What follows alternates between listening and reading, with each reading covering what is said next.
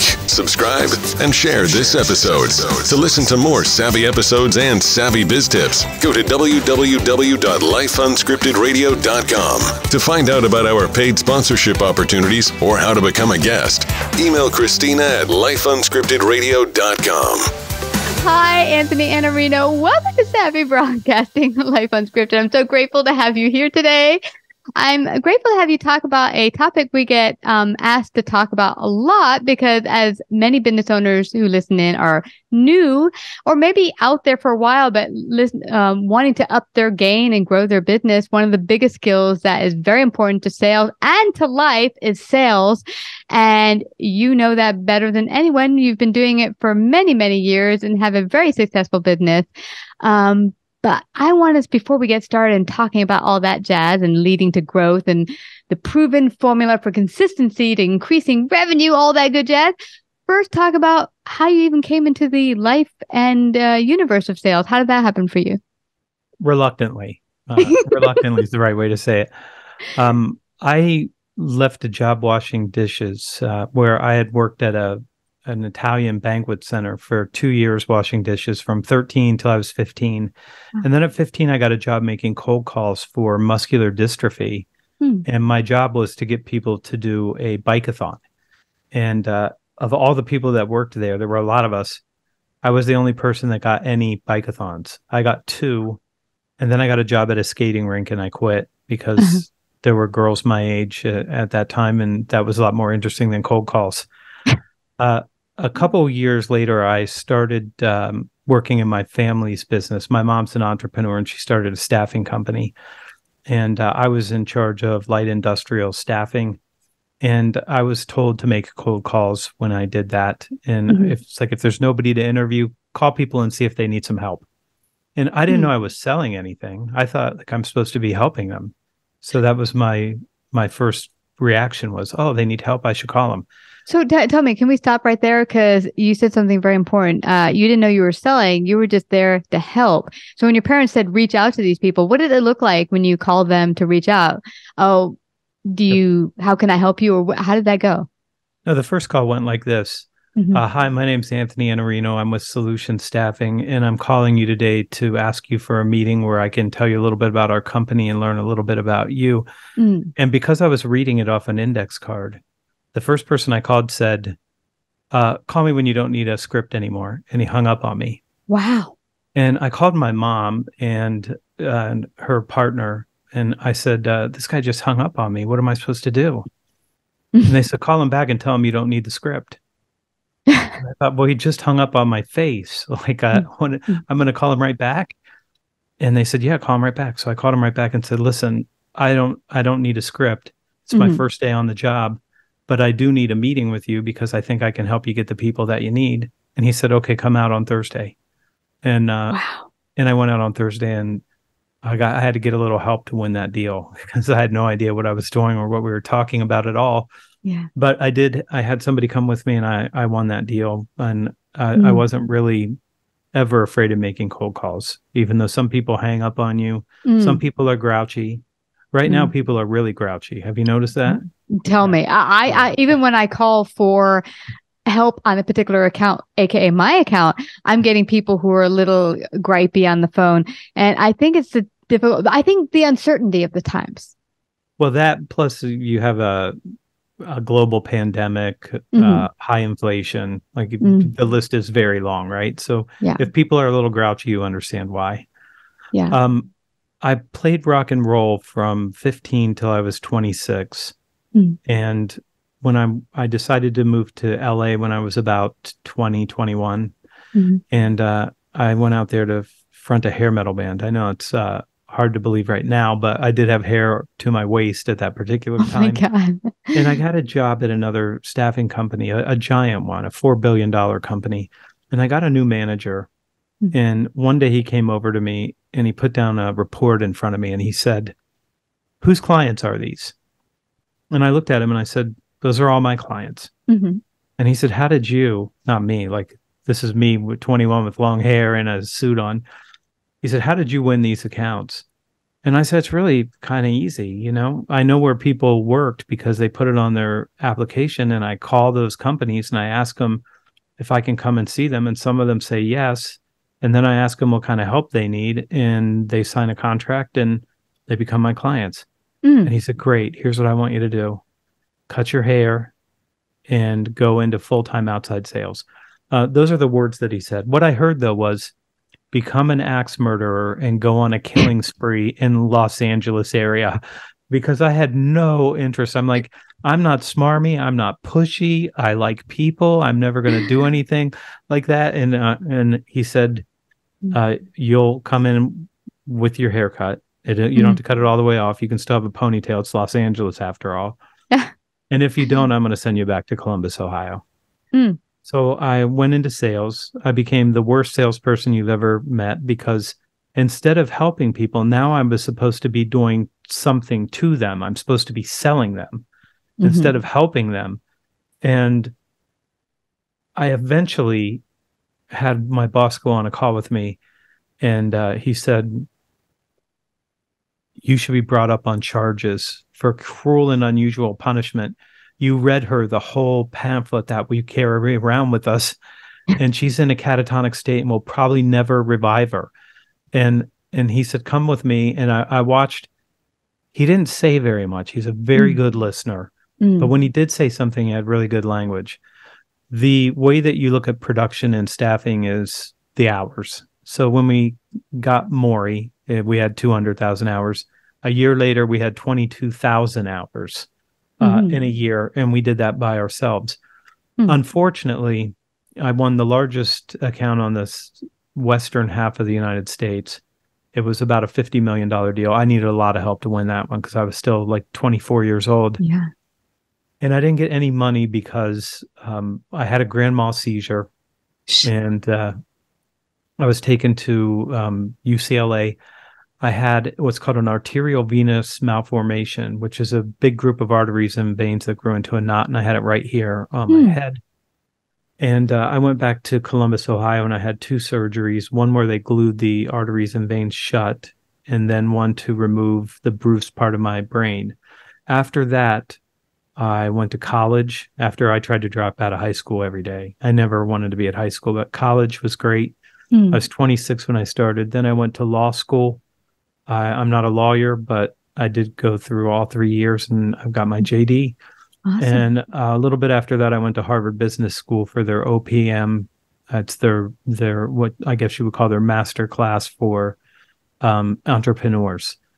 And from there, I grew the business. From the time I came back, it was a $3 million business, and I grew it to $50 million with 4 salespeople. Wow. So can I back up a little bit? So here you are, you had this grand mal seizure, you end up in the hospital. It sounds like that was a pivotal moment for like, I'm going to change up my life. I'm going back to college. What was happening in your head at that time, in your spirit? What put you and prompted you on that path toward, I'm going to open a business and train salespeople and all that stuff? Well, that didn't happen until later. At some point when my business was really successful, people started asking me, can you tell us how to do this? Like, can you tell us how to grow our revenue? And I could.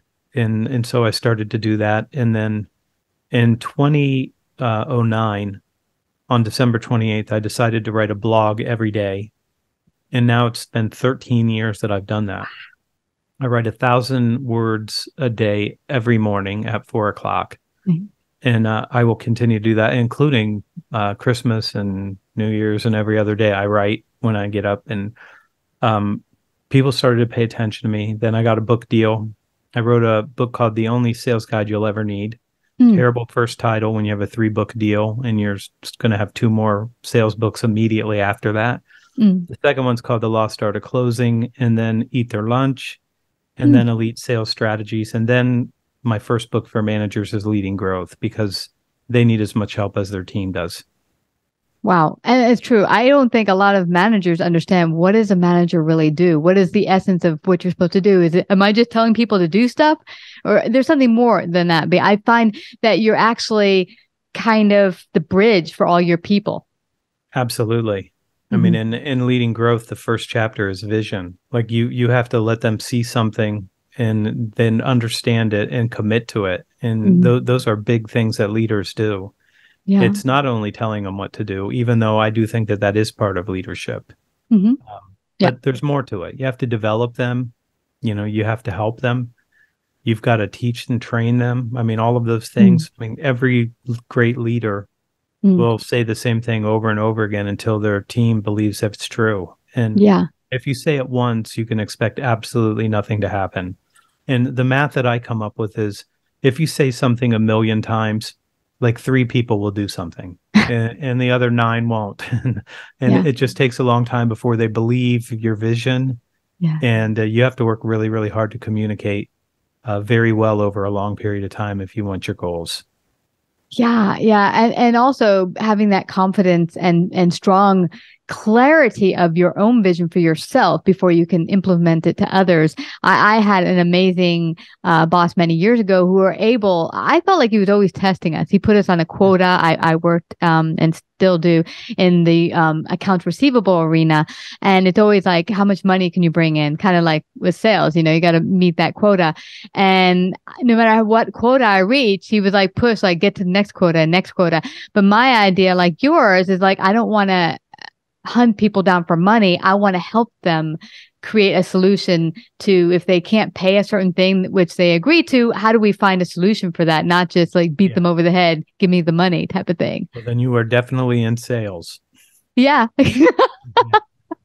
Exactly. So now let's go to this, because leading growth, there are a lot of people feeling like, what's wrong here? I have my business. I at first did really well the first couple of years, but I can't seem to increase my revenue.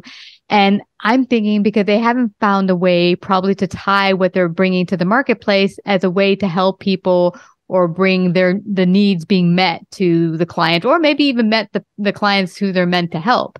What's your solution on how they can better find a way to help people? The first thing is, if you're going to scale up, you need to find a sales approach that you can teach to other people so that they can go out and create value for that person in the conversation. And if they don't create value, if it's just a pitch, like we have this product, it's great, it's better than everybody else, you can trust us, you're not going to do very well. What people need right now is they need somebody to help them with the uncertainty. They need someone that can explain why they have the problems that they have, what they need to do about those, what kind of help they're going to need to do those things so that they can get better results. And the way that we describe this kind of a salesperson is we call them one up. So one up means I know something that you don't know. And if I were to convey what I know, my experience to you, you would be able to make a better decision for your business and you'd be able to get those better results. So the first thing is you need a sales approach that is what we call insight based. Like I can teach you things that you don't know that would help you. And then the second thing is you need a salesperson who can grow up to be an expert and an authority. And the way that we try to help people understand this is, imagine what a consultant does. A consultant from McKinsey doesn't sit down and say, oh, I work for McKinsey, we're this big, we have these many clients. They don't have that approach. They start right away with, tell me what's going on. And then they start explaining to you why it's going on. And that's what you expect. You expect counsel, advice, and recommendations. So that's what you need to be able to succeed in sales today. And there's a lot of ways that you can get help doing this. There's a lot of people that already know how to do these things. But the most important thing is to build a little team if you want to get good results, and then really develop them. I mean, make sure that they get good training, great coaching, that they've got good talk tracks, that they are able to create value for a client, which basically means educating the client. I mean, when we say that, that's mostly what we mean. And once you've got that in place, just managing that team is what you need to get started. And I said earlier, I went from 3 million to 50 million with 4 salespeople. So you don't need a giant team. You just need a really good, effective team. And so that team in the staffing company, they're all mature, and they win between 85 and 95% of every deal we go after. That's amazing. And that's the way that you do it, is you get effective and you don't worry so much about more, you worry about better. Now, tell me, how important is it? Because a lot of new business owners getting started, they had an idea for product, service, or information because it's something that's their jam. And just because it's their jam doesn't mean they know how to go out there and present it in the way or do effective sales. So how important is it that they build their sales skills before they bring other salespeople on, or could they just negate that and just get expert salespeople? I'm thinking you have to have a pretty good idea of what sales encompasses so you get the right people. Yeah, and part of this is the way that the world has changed in sales is we used to start by saying, why us? Let me tell you about my company. Let me tell you about our clients. Let me tell you our products. Nobody cares. Everybody's got a good company. They have all got a good product. Now what you have to start with is, why should I change what I'm doing? I mean, that's the first question. So you have to start answering that. And one of the ways that we solve that is with an executive briefing. So we show up and say, these are the forces and the factors that are going to have an impact on your business over the next 6 to 18 months. And he'll let us show you the data so you understand what's going on and what you might start thinking about so that you can put something in place to make sure you're successful through this period. And that is a game changer. So it differentiates, number one, and it also creates value at the same time. So it's super helpful for the client, and they want more time with you to get more understanding so that they can make the good decision that they need to fuel their business and to help them succeed. What I'm getting from you, regardless of what the person is bringing to the marketplace, is first leading with value. So you come to the table for your client and immediately bring value to the table, immediately helping them. And secondary, once they see your value, then they're like, okay, I want to continue to work with you. And you've automatically created a relationship where you're going to work together. Yeah, and you don't want to be a bad first date. You know, the bad first date sits Get down married. and says, look, I'm super handsome. I'm rich. I have a big house. I drive a nice car. I can send your children to and you're like, it's a first date. Like, we're not there yet. Maybe be more interested in the other person and what they might need. And that is hard for some people because they're so, especially if they're amped up on their product and service. And I get it, because you're like, this will work for you. And I know it will. Yeah, but you're way out ahead of them in that conversation. You have to go slow and bring them up to that point where they understand that. And I know as an entrepreneur, like, you really, really want to get after it and make sure they understand this is going to work for them. Yeah. They need more time. Yeah, I get that. And plus, I found some of the best places. Like, there's a business mentor I've listened to for years, about 3 or 4 years. My business mentor referred me to him and said, check out his content. Amazing. And after years of, watching his videos, going to a couple of his seminars, I finally hired him but it took me years to feel like, okay, I'm in the space right now where he's beneficial for me, but it wasn't day one. And he puts out so much value on a day-to-day basis as far as his blog, his videos, that I get continual help. And I didn't put a penny on the table yet. But when I was ready, boom, he's the first guy I thought of when it was time. Yeah, it does. It sometimes takes time to work those things through, and especially, your business better than anybody else does. And when you're ready and when you can do this. And, if you want to scale up the business and you start thinking about adding salespeople, you have to have the right timing for that to be able to give them the effort and the attention that they need to be successful in that role. Yeah. Yeah, absolutely. And, and for me, what's come about is if something looks too good to be, it maybe it is. Because I remember I was a couple years in, there was this guy who came trying to sell himself to me. He said, oh, I worked in broadcasting forever. I'm amazing. Let me come work with you. And we'll, because at that time, people were coming to me wanting to do ads for the show. And I was like, all right, yeah, fine. So I really didn't have a base number. I just kind of threw a number out there and said, it's this much. Yeah. And so I thought this guy will be the ticket to really launching it, building it into more of an ad revenue, whatever. It turned out to be a big fiasco. He kind of helped tarnish the name a little bit, and because he was it wasn't a good idea. But it was one of the lessons I learned that you just really have to know your own business and go with your gut and not just go like, oh, someone's going to promise you the world. What's in it, and make sure it's just not too good to be true. That's all you get on LinkedIn every day is people that say, I can get you new clients. Mm-hmm. Well, you're out here begging for me to be a new client. Like, can't you get your own clients? Like, Yeah, you need me? Why? Like, you should have a whole bunch. You must be good exactly. at it. Mm-hmm. And the truth is, they're not very good at it. Yeah, yeah.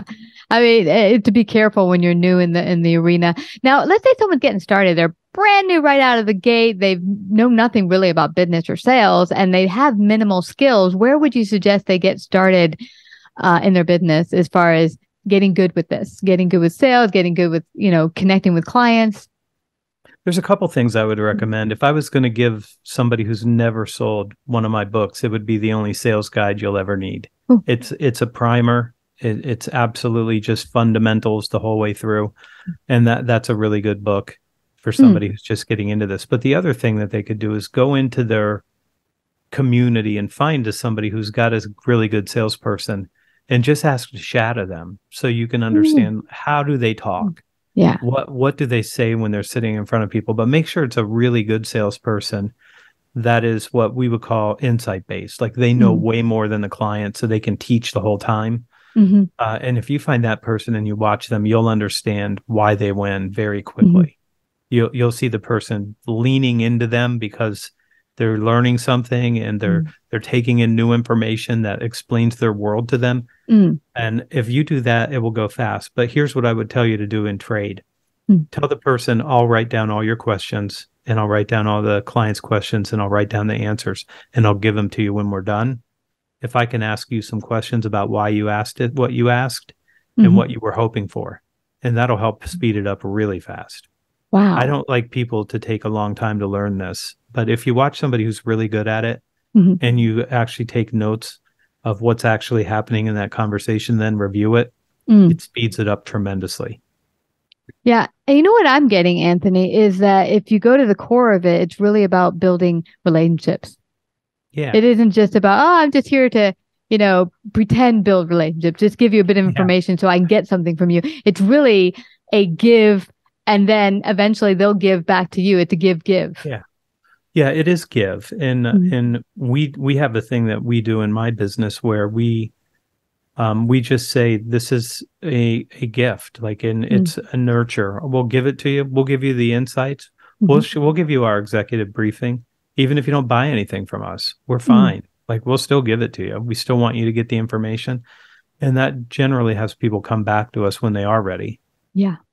Yeah. And like I said about the mentor I ended up hooking up with, when you give from that place of service and gift, people don't feel pushed. When they're ready, they'll come. And if they're never ready, if you're not a good fit, they'll refer maybe someone else that says, hey, I know this person didn't work for me, but I think they're awesome.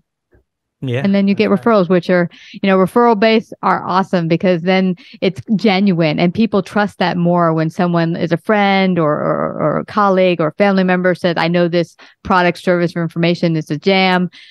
People trust that a lot more. They do. No doubt about it. There's nothing better than a referral, especially if they make a very warm introduction for you and say, please, meet with me or meet with this person because they've been great for me and you're going to enjoy it, number one, and they're going to be able to help you. Yeah. Awesome. Well, we could go on a long time here, but I don't want anyone to leave without finding out more about you, getting a copy of all your books. How can they do that? The best place to go is thesalesblog.com. And that's where I write and publish every single day. And if you have questions about sales, there's a search engine there. So you can just search for discovery call questions or how to overcome objections, whatever that is. The books are all on Amazon. And it's my last name. It'll be, if you just search the last name, Iannarino, I'll be the only person there with books. Awesome. If you happen to be watching today, it's right beneath you in the lower third. So I just have to thank you again, Anthony, for coming to share your great wisdom today. I know you helped a lot of business owners and new business owners get started to do fabulous sales and help people out there. Thank you so much. Thanks so much for having me. You betcha. Like, subscribe, and share this episode.